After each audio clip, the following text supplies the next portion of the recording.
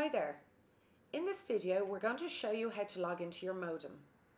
This may be required when you want to adjust any Wi-Fi settings, security settings, or change your Wi-Fi password, all by using a PC or laptop. First thing, make sure you have an Ethernet cable. In this example we are using the yellow cable, which you would have received during installation or in a replacement modem box. On the back you will see your LAN ports.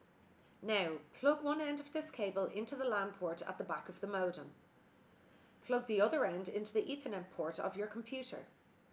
Open an internet browser page and type into the address bar the following code: 192.168.1.1 and press enter.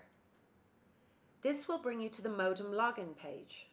Your username and password is on the sticker at the back of the modem. Once these have been entered, click on Login.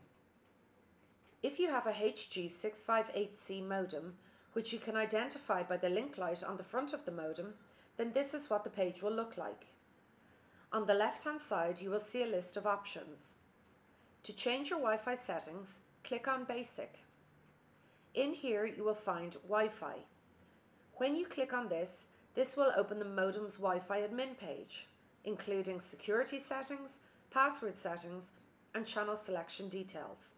To change your Wi-Fi password, click in the WPA pre-shared key box, then press Submit.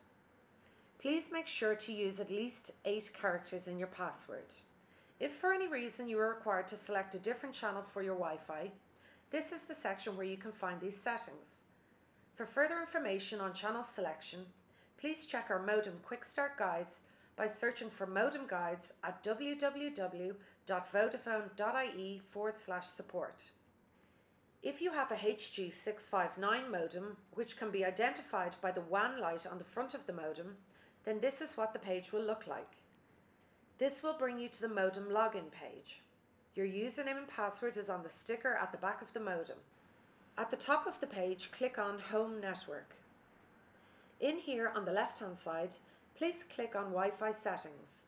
This will open the modem's Wi-Fi admin page, including security settings, password settings, and channel selection details. To change your Wi-Fi password, click into Wi-Fi encryption. Click into the WPA pre-shared key text box. Simply change the password here, then click Save. Please make sure to try and use at least 8 characters in your password.